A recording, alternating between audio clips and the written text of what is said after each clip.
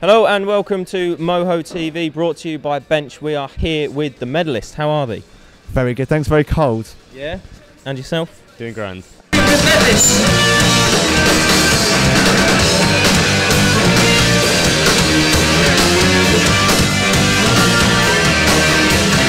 Are you excited for the after show itself? I mean, it's got a lot of buzz around it. It's got a decent crowd coming to it nearly every month. So yeah, it seems like it's a wicked venue. Really like it.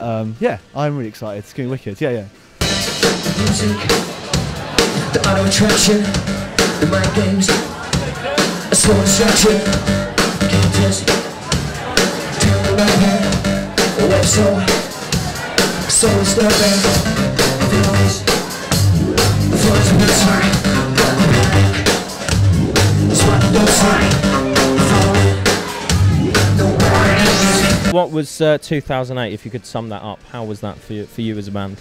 It was the highest highs and the lowest lows. It was a bizarre, the most bizarre year of my life, probably, to music, from a musical point of view anyway. I know that you got signed to a record label and then they went bust through the recession, is that correct? Yeah, we were we were in the studio in London recording the rest of our album, and it was dreamland. We were in London recording in this massive studio with a really good producer, and we were a day in, we'd done a song, and our A&R person came in and said, sorry guys, the record label's gone bust, you guys have got to go home. So it was massively disappointing because we were there and obviously fulfilling a dream, doing a record in London and stuff, and then it was gone.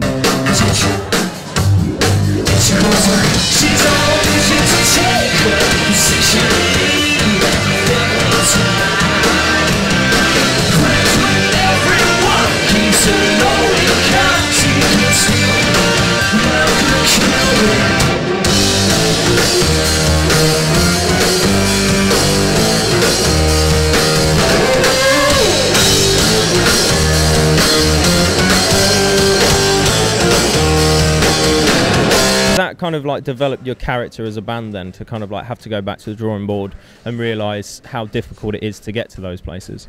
I think it's made it, I know it sounds a bit weird, but I think it's made it more enjoyable because it's ours again. Yeah. We're like, when you have a record label and they're pumping money into it and you're kind of going, sitting back and saying, well, do your thing, it kind of doesn't feel like yours so much, but when you get it back, it's like, great, you know, it's ours again. So, you know, we've been recently doing this tour before Christmas. We put an EP out which was free from a live gig that we did, and we recorded that all and put it out for free, and yeah, I don't know, it feels like ours again, which is exciting, and yeah, I guess it's good.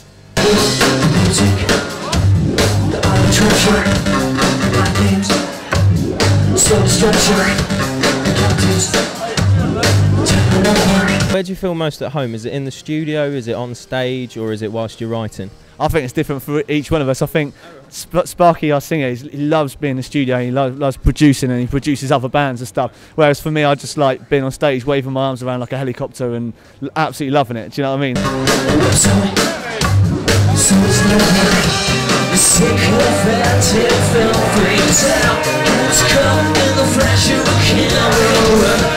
I guess I'm definitely someone who loves being on stage. But you know, a lot of our great times together is just sitting in a room together, trying out riffs or ideas and putting those things together. It's true, you can see her like blue. She's nobody's future, she's nobody's future. She's only to take her position and leave the picture.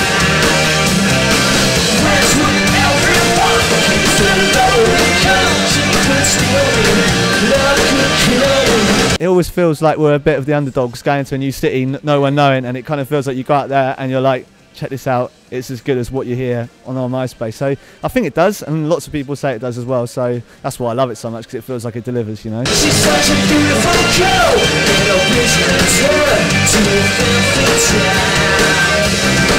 That's what everyone needs to know because she could steal me, love could kill me.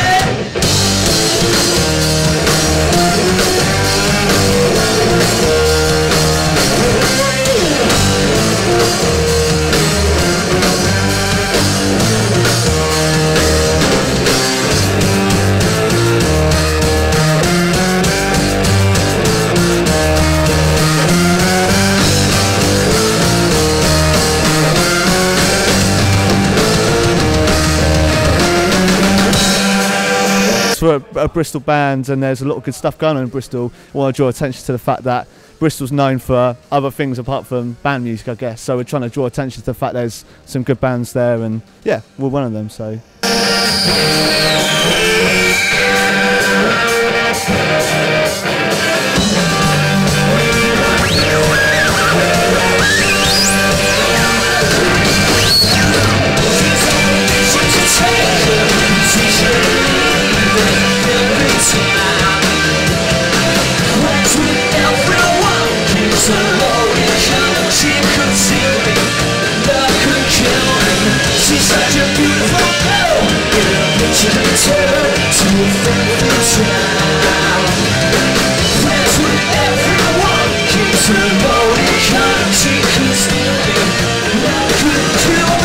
We look forward to proving yourself live on stage and living up to the music that you've created. Thank you for taking the time out for us.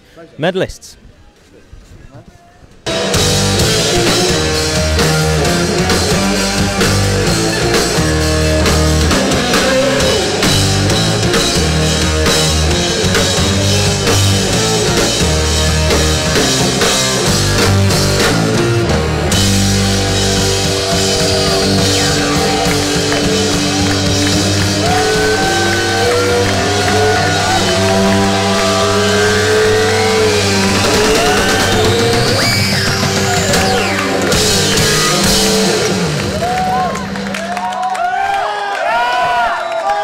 Thank you. Thank you.